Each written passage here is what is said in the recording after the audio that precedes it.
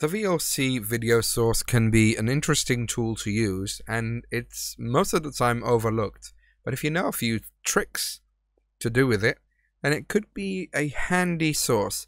Now let's have a look at it. If we right click, add Vlc Video Source, we'll call it Vlc Video Source tutorial. When I can learn to type this properly, I can still never type tutorial properly. We have loop playlist and shuffle playlist, which do as you'd expect them to do. One will keep looping, the other will shuffle.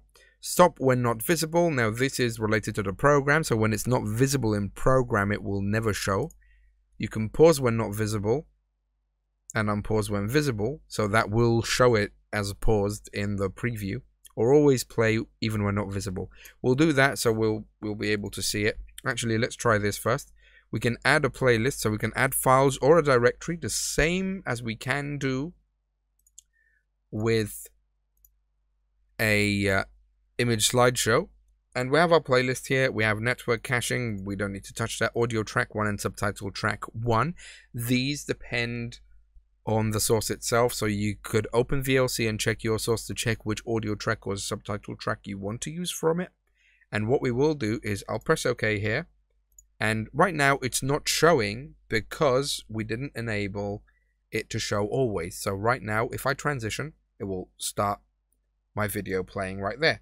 And as you can see, I'll get that lower on volume because it has its own volume. And as you can see, that's our video right there. And what we can do is edit it.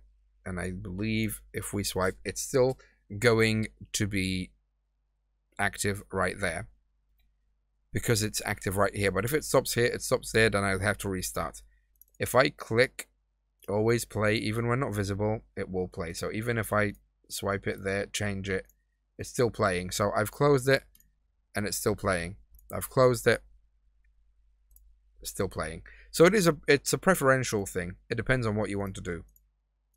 But what else is cool about the Vlc Video Source is that you can feed it not only files and directories, but you can also feed it URLs. And I have a handy trick to do, which could be useful for people who are trying to do live coverage of, say, some stream happening on Twitch. Say E3's happening and you want to cast your reactions.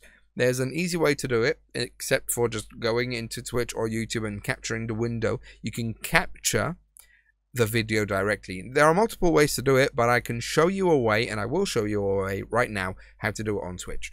So I've opened my Twitch window here, and I can see that we have Faker streaming.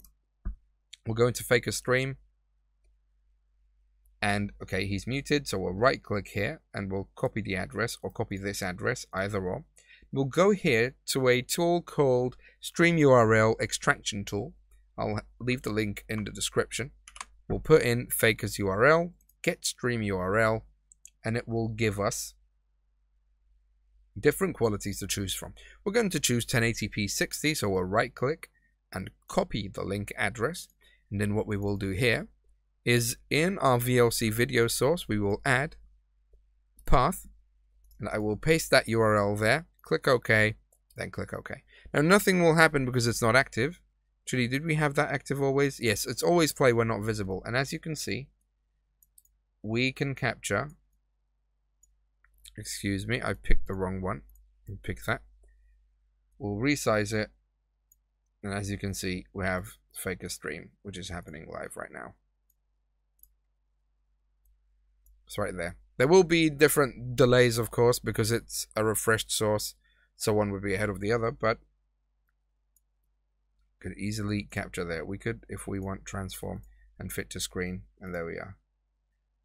And that's another handy way to use the Vlc Video Source.